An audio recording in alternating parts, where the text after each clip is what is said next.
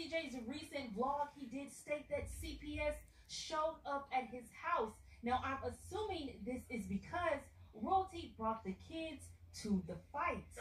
CPS coming to my house, knocking on the door, trying to talk to me and figure out what's going on. That was weird. I'm like, Mom, who is that at the door? The gate did not call me. I don't know them people.